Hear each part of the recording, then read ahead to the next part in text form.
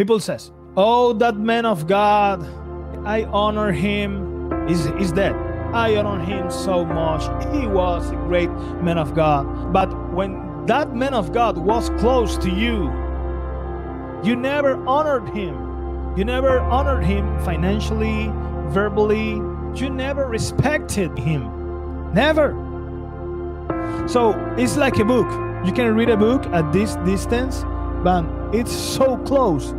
You cannot give value. You cannot read. You cannot understand the greatness of that book.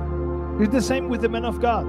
The veil of religion, it requires more maturity to honor people of God, men and women of God that are around us in the present day, that men of God that have already deceased or that they are far away from us. It takes more maturity. Can you understand this?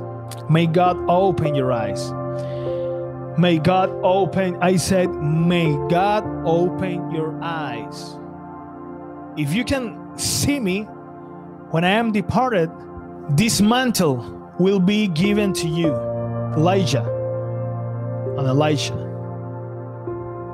If you can see me, no, if you can see my mantle, if you can see me as a man and still honor me. The lowest level of honoring is to honor man's mantle. Is to honor the mantle of a man of God.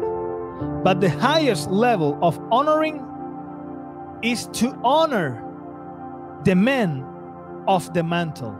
Some of you guys are so spiritual that you always said, I must honor that mantle. And that's right and biblical. But when you honor the man who make mistakes, but carries a mantle, but not only his ministry, but he as a man of God, as your brother in Christ. Wow. That's the highest level.